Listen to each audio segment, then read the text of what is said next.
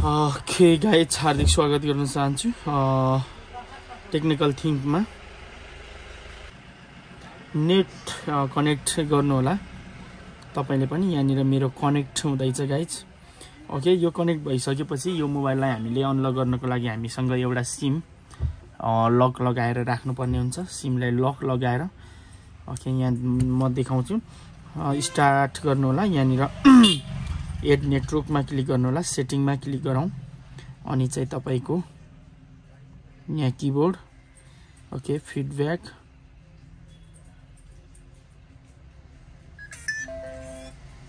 Okay यहाँ जाउँ, यहाँ एडमा जाउँ। ओके, अब हामीले यसलाई लगाउनु पर्ने हुन्छ। यहाँनिर यो भोइसमा क्लिक गरिराख्नु पर्ने हुन्छ यसरी। ओके, यो लक लाग्यो। यो लक लागेको सिम हो। अब यसलाई एजिक्ट गर्नुपर्ने हुन्छ, निकाल्नु पर्ने हुन्छ। यो निक्लेको छैन है सिम। अब निक्लिने बित्तिकै म यो पावर कीलाई थिच्छु। तान्ने बित्तिकै पावर की थिचे। ओके, यो आयो यहाँ। यसलाई मैले निकाल्छु। निकालिसकेपछि ओके गरौँ। यसलाई यस्तो गरौँ। नोटिफिकेसनमा क्लिक गरौँ। ओके, यो आउँछ। यो आइसकेपछि यो एडभान्समा जाउँ।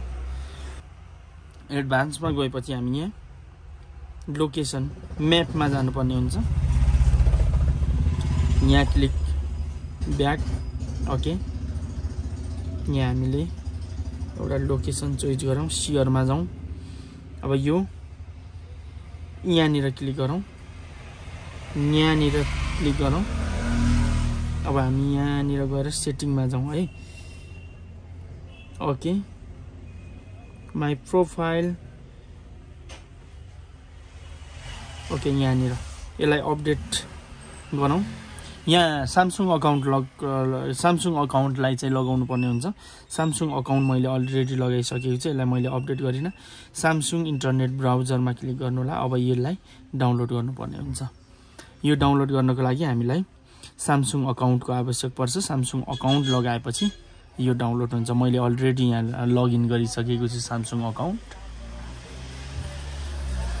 नेट थोरै स्लो छ, अलिकति समय लाग्छ। 105 MB चाहिँ डाउनलोड हुनुपर्ने हुन्छ यो। ओके, हाम्रो इन्स्टल हुँदैछ। डाउनलोड भइसक्यो।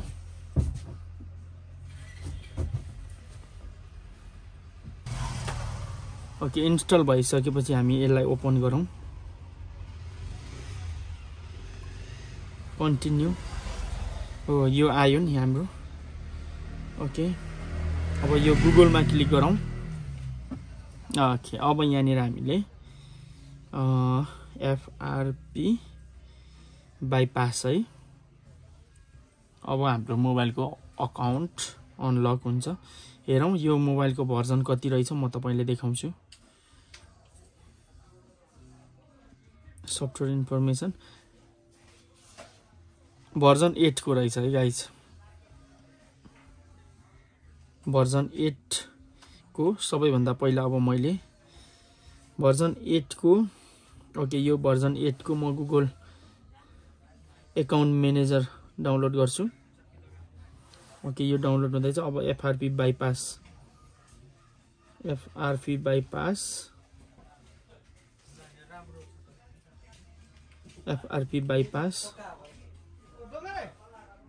ओके, यसलाई डाउनलोड गरौँ। Okay, open file. अब यसलाई हैन, सबैभन्दा पहिला हामीले ओके गुगल अकाउन्टलाई हामीले इन्स्टल गरौँ। नट इन्स्टल भयो। ओके, यसले काम गर्दैन। सो हामीले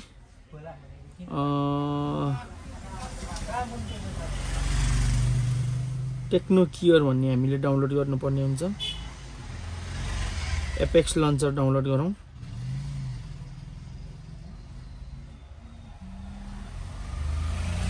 एपेक्स लन्चर।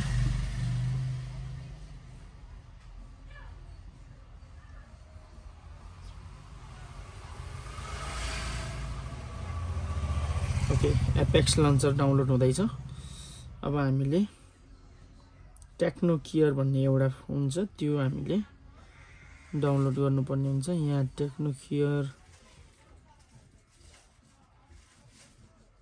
ओके यहाँनिर छ टेक्नो केयर। यो दुईटा एप्लिकेसन हामीले डाउनलोड गर्नुपर्ने हुन्छ।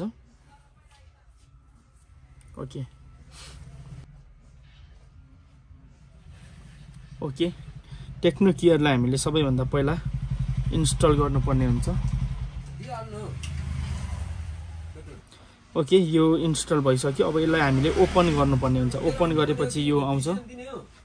ओके यो गुगल प्ले सर्भिस यो टेक्नो केयर ओपन गरौँ। ओपन भइसकेपछि हामी ब्याक आउँ।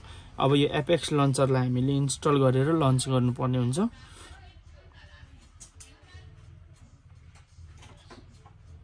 ओके यसलाई ओपन गरौँ।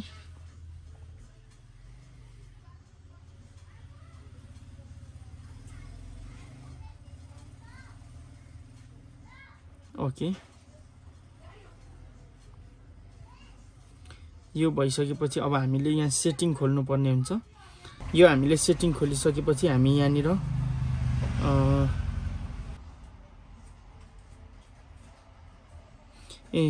यहाँनिर जानुपर्ने हुन्छ।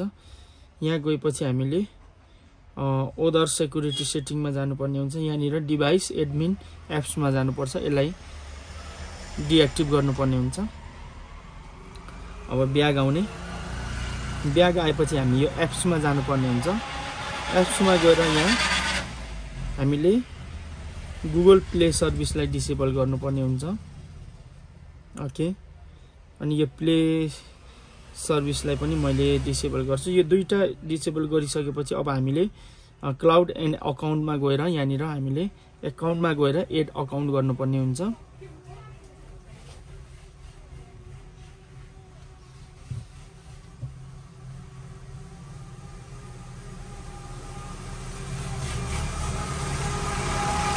ओके यहाँनिर आफ्नो जिमेल लगाउनु पर्ने हुन्छ।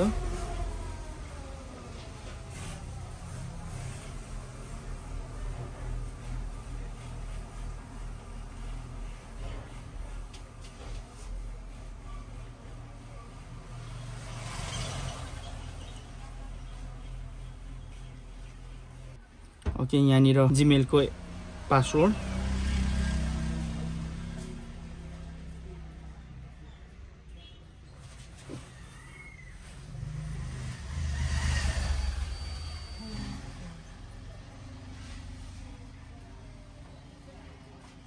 ओके आई एग्री गरौँ।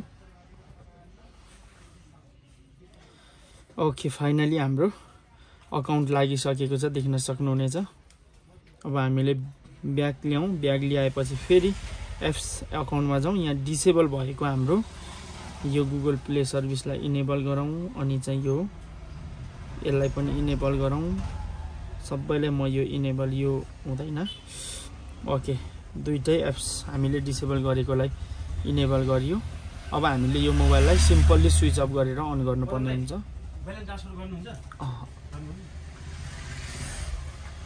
ओके यसलाई हामीले रिस्टार्ट गरौँ।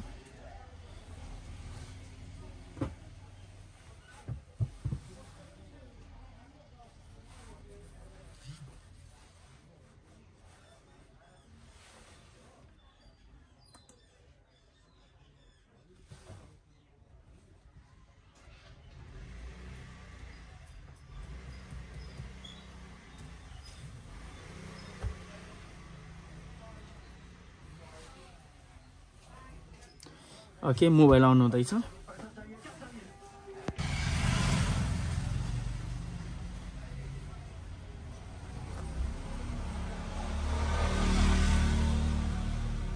ओके अब मोबाइललाई सेटअप गर्नुपर्ने हुन्छ।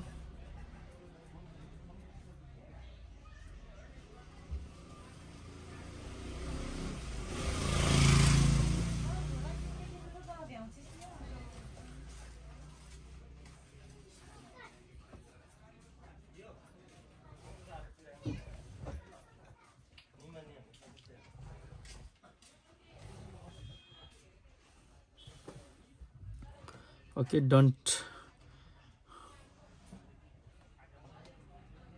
नो थ्याङ्क्स गरौँ, स्किप गरौँ।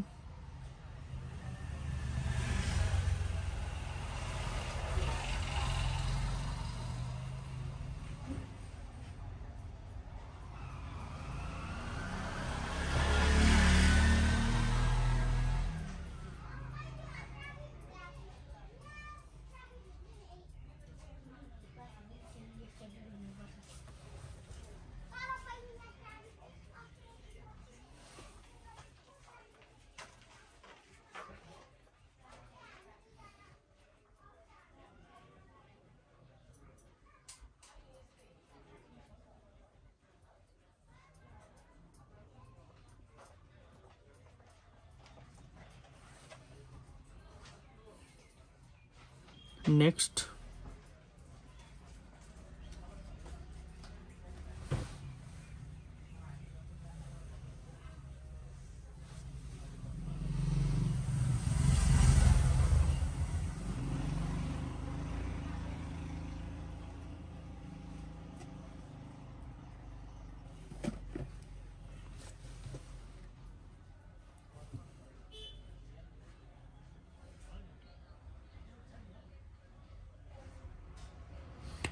ओके गाइज यो चाहिँ फाइनल्ली मोबाइल एफआरपी बाइपास भइसक्यो। तपाईलाई भिडियो कस्तो लाग्यो मन पर्यो भने लाइक गरिदिनु होला, शेयर गरिदिनु होला। अनि चाहिँ टेक्निकल थिङ्कमा तपाईँ नयाँ हुनुहुन्छ भने च्यानललाई सब्स्क्राइब गरिदिनु होला, छेउमा भएको बेल आइकनलाई पनि दबाइदिनु होला ताकि यस्तै यस्तै टेक्निकल कुराहरू तपाईको नोटिफिकेसनमा सबैभन्दा पहिला पाउनको लागि। गाइज एक लाइक गरिदिनु होला, एक शेयर गरिदिनु होला।